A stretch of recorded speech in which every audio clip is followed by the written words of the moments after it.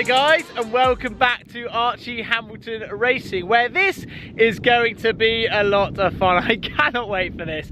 You may have seen a couple of days ago, I went and bought a Range Rover Sport SVR. I can't quite believe those words are coming out of my mouth. The perfect car to go alongside my Lamborghini Huracan. So now I have a Lamborghini Huracan as my supercar, and to get from day to day, A to B, I have a Range Rover Sport SVR. I drove this car back from Redline Specialist Cars, and it was all motorway miles, and what I wanted to do is I wanted to get a proper first drive and feel for it on sort of country roads and things like that. So I've come out to the middle of absolutely nowhere to do this, because yes, I do live in London, but it's just not that fun driving from A to B in London. So I thought I want to get a proper feel for it. Hear that exhaust on this ridiculous car. It sounds amazing, looks amazing. It's not that clean, because to get to this sort of destination where I am, I've sort of gone a little bit sort of off-road, but that's all part of the fun, isn't it? If you haven't seen it already, this is my new Range Rover Sport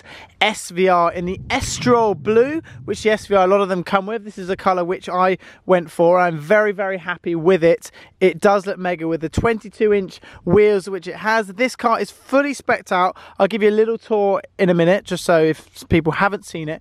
I love it with all the tints and everything, but the blue is popping. It's not very clean, like I mentioned, but doesn't that just look absolutely mega? I'm obviously still taking it in that this is my daily driver, but I'm so happy with it. Just look at it sat there in this sort of environment. I think it's just sort of perfect. And you can probably see on the back, it's got a 66 plate on it, because the AH33 number plate, which I own myself, that has not gone through on a plate transfer, and it is, well, it's illegal to drive a car when the plate transfer haven't gone through yet. So it is on that plate for the next couple of weeks, and then mine will be on. I even like little things like this, like the SVR just there. I want to show you this. If you haven't seen it, look. The deployable steps which it has, which they come out, and when you actually shut the car, it should go. They go back in like that. And welcome aboard. We are in the SVR. I'll just put this down there. But look at this. How nice is it in here? With the sunroof, which is an additional option. So I've got the sunroof. I've got these amazing seats in here, guys. Look at that. They are like the best part. When I knew it had the seats like that, I was like, yes. Because the SVR is very sort of iconic for these sort of seats.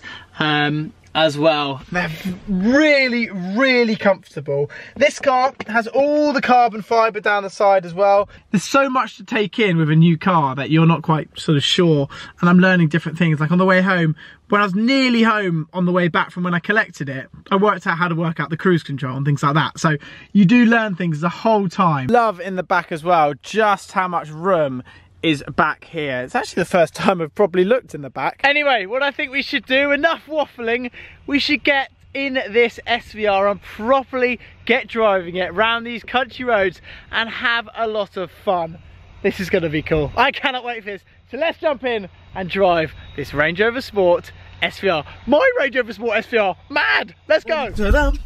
Here we go. It is time to drive my Range Rover Sport SVR, and I am buzzing for this. It is just an animal. I love the feeling of just looking straight. I'm so high up, and I've just like, look how much space I've got in here. I could literally like fall asleep.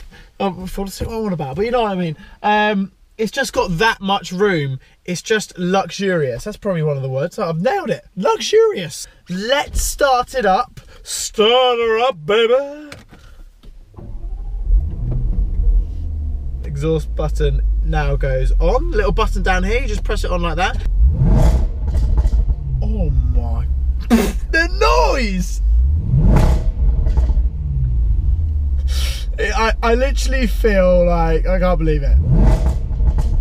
It is one of the most ridiculous sounding cars ever, and it's a SUV. Should we start? I tell you what, let's put the window down so you guys can hear, right? That's what I want to do. But listen to this. Right.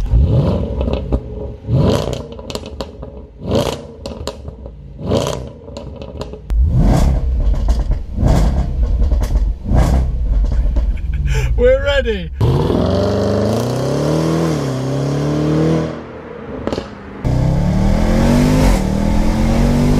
Whoa! It's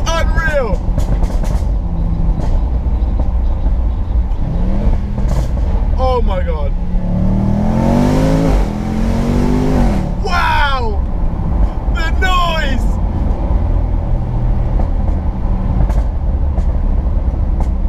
Listen! The pops and the bangs are utterly absurd. This car gives me the biggest smile on my face. It's chaos!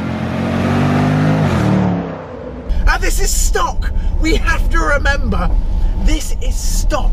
So can you imagine when I get started on this? I have a few plans, put it that way. I do have a few plans for this car. Anyway, let's get talking a little bit about the car and how it's sort of been to live with for the first couple of days. So what I'm going to do is I'm going to go back to drive and I'm going to turn the exhaust button off, just like that. And we can have a normal chat.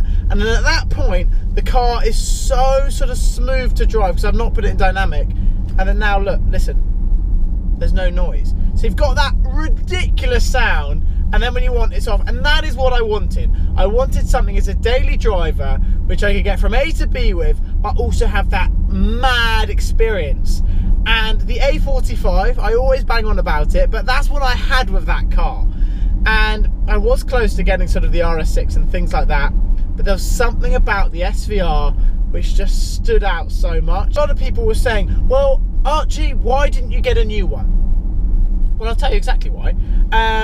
I got a 66 plate, which is like the facelift, they call it, because we were looking for ages, and the new ones, they are like £120,000 new, and it's an unsafe market at the moment. It's not sort of settled, where a 66 plate car, they've had their depreciation. This car has been owned before, it's had one owner before me, and it's had its depreciation. So I've not taken that financial hit, which is quite nice. Let's talk about what this car is sort of like to drive around, let's say, London. Well, obviously I went from Red Line and then I went back to London. I had a brief drive through London before today. And it's a lot different to what I'm used to, put it that way. It's very, very different because you're going through little gaps. I'm sort of there going, oh, help me, because it's just such a big car. We have to remember now, I'm not in sort of like a hatchback, I'm in a beast. These things are beasts, but yeah, they've just got presence. They really do. You turn up anywhere, and even before I got the chance to buy an SVR, I'm ridiculous even saying that, I see one, I'm like, who's in that? So I've just jumped out of the SVR and look at it just sat there. What I wanted to do is I wanted to pull over and just have a look at it and take it all in, because I'm still taking this whole thing in, and I wanted just to, you know, get out and just sort of look at it. It's so good to drive. It's such an amazing experience. The upshifts, the noise, the smoothness, everything. It's just one big experience, and I think it's one of those things where it's amazed me. It really has amazed me. Yes, I drove one around London, I got a feel for it, and I was like, yeah, SVR, I'm pretty sure that's the one. But the more I've driven it on country roads and things like that, it's just made me think I am so happy with my decision. Whatever way you look at it as well, I just think, on these country roads as well, what more do you want? That's perfect. Absolutely perfect for these sorts of roads. We open the door, the side step comes out, just like that. It's a little bit dirty, but you see what I mean. When I was driving back from Red Line, I had it in this mode. This mode is dynamic mode. You can see there, it changes the dash to red, and that's just like the mad mode, I think. But I'll put it back to that one. Does it change? There you go, it does change. The red kind of goes off. One thing I've literally just realized is this. There's like a little pouch. You can put things in there. Never knew that it was actually a thing. But yeah, let's get driving once again.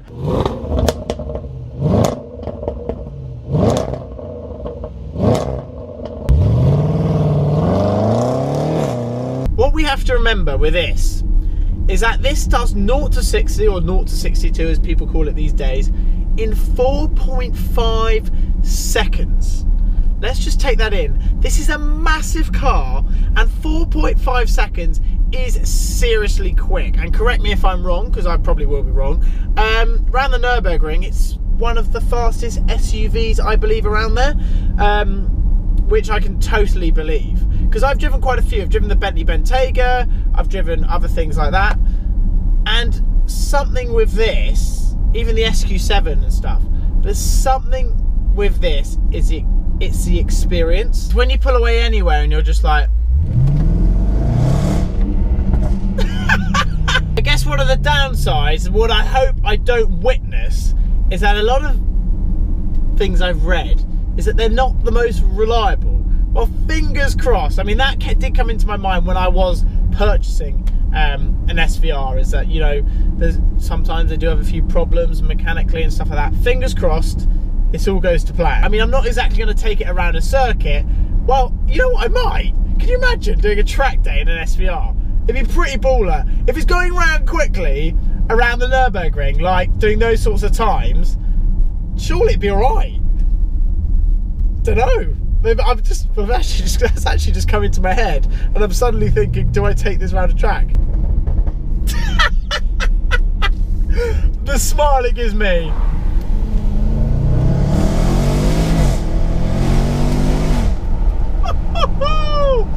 Yes!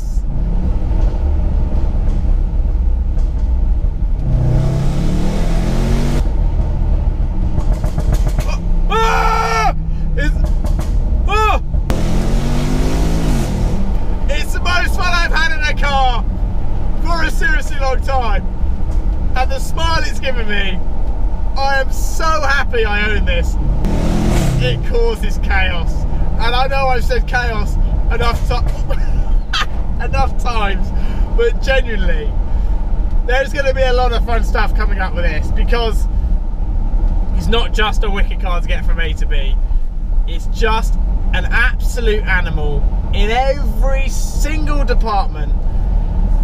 It's just mad. It is absolutely mad. So I've just parked up the Range Rover Sport SVR, and that rounds off what has been an incredible first proper drive with this car. Look how dirty it is. It is absolutely filthy. I'm not sure that's coming across on camera. It could go down that road flat out if you wanted to do in a country road, or it could go around a track perfectly fine, and it could cruise to London, which I'm going to do very shortly, fine as well. It looks good, doesn't it? It looks good, doesn't it? Sat there. The AH number plate will be on there very shortly as well.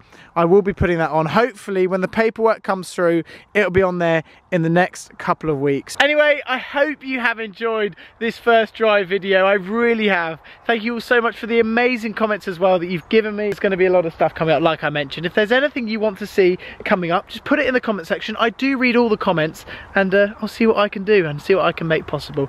Don't forget to subscribe if you haven't already, and I will see you all very soon.